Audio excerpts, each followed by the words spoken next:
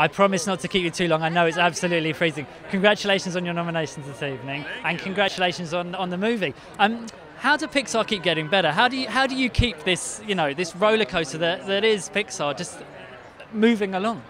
Well, I think in part it's a little bit like the way you read about the old studio system, where people are employed, they move from one film to the next, and so they gain all this knowledge, which we get to then apply to the next film.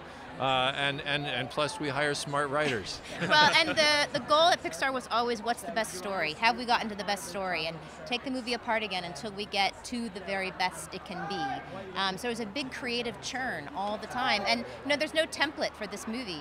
It's the only template is in his original head right here. So I think so right we just there, extract it from his brain very slowly. So that was a great challenge, but also I think why the movie's so special.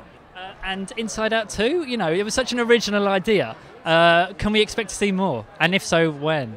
Well, if we continued on, we'd go to puberty, and that'd be like a horror film. Yeah, that's a little dark. I don't know if that's a Pixar movie. But the best thing about Inside Out is, we can focus on one character, but there's, other people, and we saw that afterwards of the different people throughout the movie. So I guess there's always that place to go as well. True. It's true, though. If we went somebody else, they would have different joy, fear, and everybody. Right, everybody would be different. This is why I don't work at Pixar, you see. Well, congratulations on the nomination. Good luck this evening, and get out the cold. Take care. Thank you. Ladies and gentlemen, you're watching Hey You Guys! Hey You Guys, huh? Hey You Guys. Is that from the Goonies? It is indeed, yes. Nice. Hey